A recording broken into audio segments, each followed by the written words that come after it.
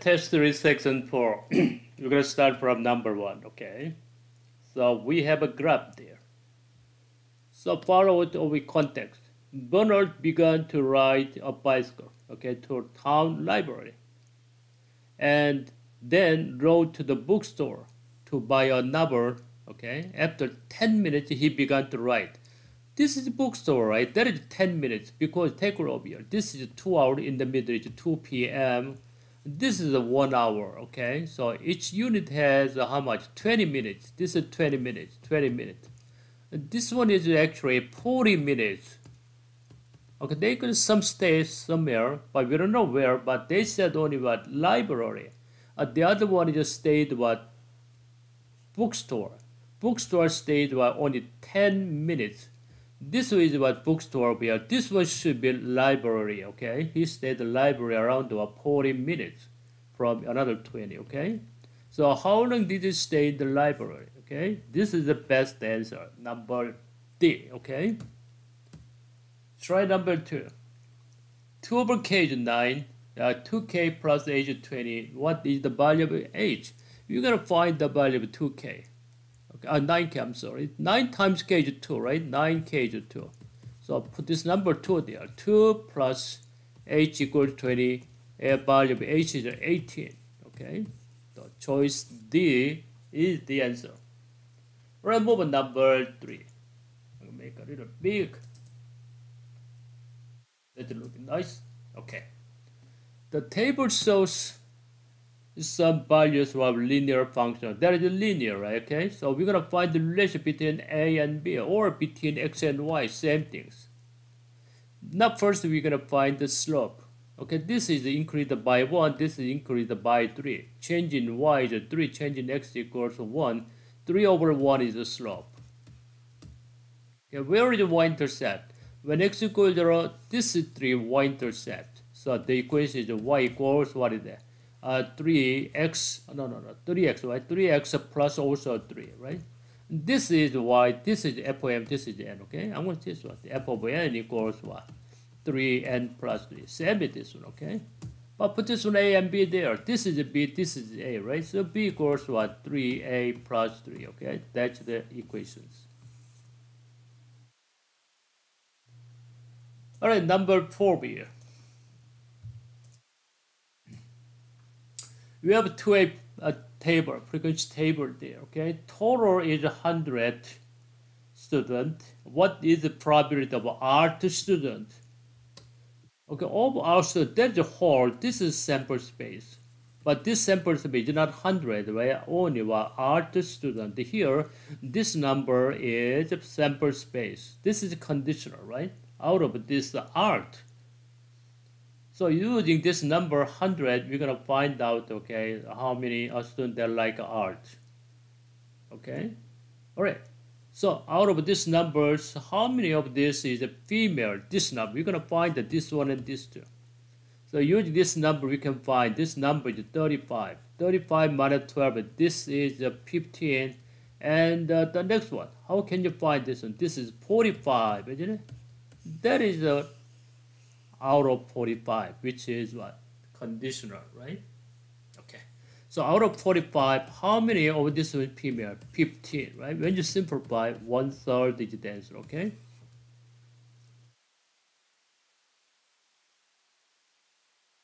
All right, number 5 here.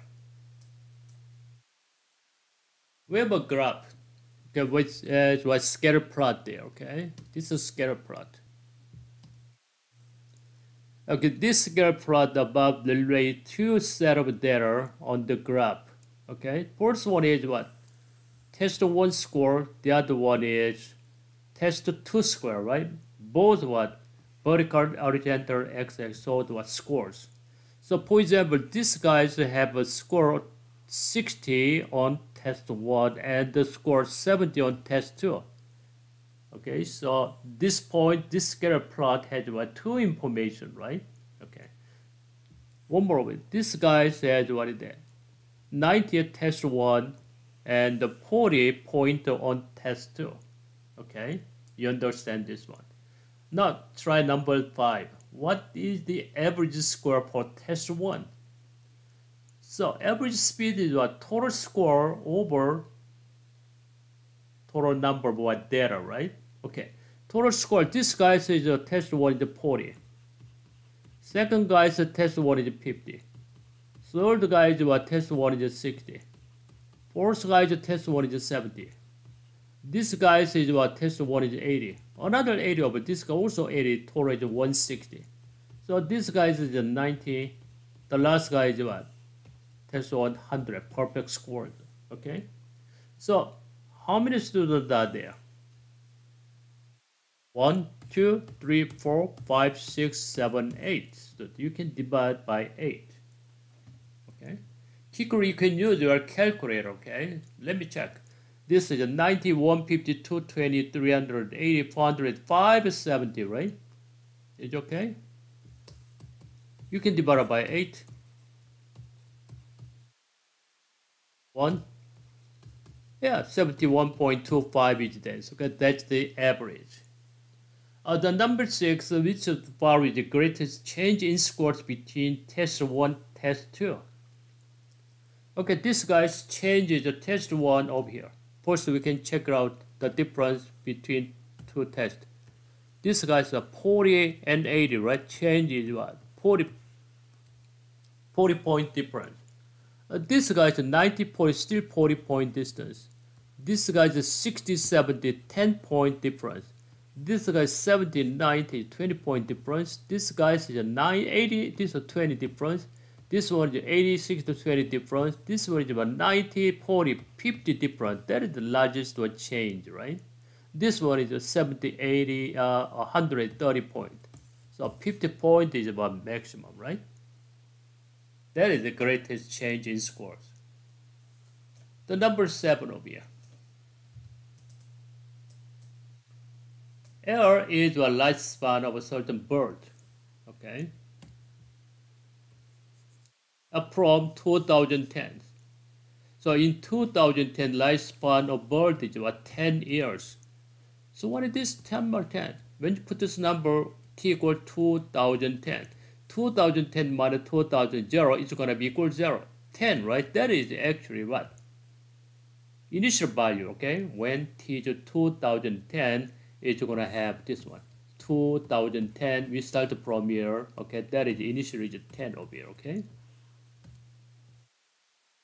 Now we increase every year, 1 unit increase, they're going to increase by this slope. That is a 0.2, isn't it?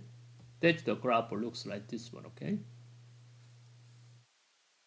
Okay, what is the meaning of number 2? Number 2 is a slope. Slope is what increased by x unit, 1 unit. There is increased in lifespan, that's the slope, right? 0.2. So lifespan increased each year, right, from 2010, right? That's the slope, okay? Each year is 1 unit to the right, 1 year. Okay, lifespan is 0.2 is increased, okay? Choice B is the answer. All right, number 8, the equation of circle in the xy plane is shown above. What is diameter of a circle? This is general form. To find diameter, you will change into standard form. Looks like this: h minus x squared plus y minus k squared equals to r squared, right? This is center h and k, radius is r. To find diameter is what 2 times r, isn't it? Anyway, we're going to change into standard form. How can you standard form? This one is not perfect, right? This is not perfect square trinomial. You cannot replace with this one, okay? But we need to add 1 there, okay? You know that. Always h is half of this number. So x minus 1 square. Second one is y plus 1 square. But this number is 3 there. But you can add y. From here, we add 1, another add 1, right? Total is 2. So this is r squared equals to 5, okay? So r is not 5, r squared is 5. So r is what? Square root 5. That's the radius. But diameter is twice of radius. 2 times red r is what? 2 red r is diameter, okay? But using these equations, sometimes that's when you find what center and the radius or diameter, sometimes circumference, or some other times they asking you the area of a circle, right? pi r squared. This is a 2 pi r, okay? Remember all these four. All right, number 9, x plus 4y equals negative 3, 4x minus y equals 12. Okay, x plus y, maybe I told you before I try to add and subtract. When you try this is a 5x minus 5y, okay, equals to 9, okay? But this is not x plus y. This is when you divide by 5, x minus y. That's not working, okay? And subtract not working too. That's why we have to solve this one by elimination, okay? We're going to find the value of x and y individually. So this is the 4x. We're going to check. I'm going to eliminate the y first, okay? So x equals minus y, 4y equals negative 3. To eliminate this one times 4, okay? That is 16x minus 4y equals 48. You subtract negative 15x equals what? Negative 51. So x equals negative 51 over negative 15, which is what? 17 over 5. That is the value of x. No other choice, okay? There's no choice. So using this value of x, we can find the value of y there, okay? You can use this one, simplest one. X is 17 over 5 minus 4y equals negative 3.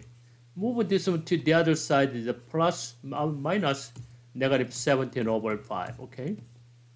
So negative 4y equals how much? This one is negative 15 over 5, another negative 17 over 5. How much this one? Negative 32 over 5, isn't it? So after that, you can divide by negative 4 there, okay? Negative 4. This is 1, this is 8. So this is what? 8 over 5, right? Okay, this is the value of y. Value of x is just 17 over 5. This is the value of y. So x plus y is how much? 17 over 5 plus 8 over 5 equals 25 over 5, which is equals to 5, okay? That's the answer. All right, number 10, 8 times k of the 2/3. That is multiplication, right? Power over power is multiplication. So 8 times 2 over 3k, that is equals to 1 over 8 squared is what? 8 to the negative 2, second power, okay? Common base number is equals, exponent will be equal. So 2 over 3k equals negative 2. What is the value of k? You can use it reciprocal. Times 3 over 2 cancelled out. So k equals how much? Negative 3, isn't it? Choice A is the answer, okay? Oh, wait a minute. Go back to number 9 again. Okay? We just did right here to find the x value, y value individually, okay? We just try to add over here first, but it is not working. But what about minus? Try this one, minus. X minus 4x is a negative 3x. Negative 4y minus minus is what? Negative 3y equals negative 15. Oh, can you see that? Both sides is negative number, right? You can divide by negative 3 both sides. Okay? So you got this one, x plus y equals 5, isn't it? Yeah, this is working anyway. We just missed this one, okay? Always try to both plus and minus quickly, okay? When you have right same coefficient of it, okay? Choice A is then. So this is the best way, okay? We take right the other way, it takes too much time, okay? That's right, okay? That's all today, okay? I'll see you in next video. Thank you.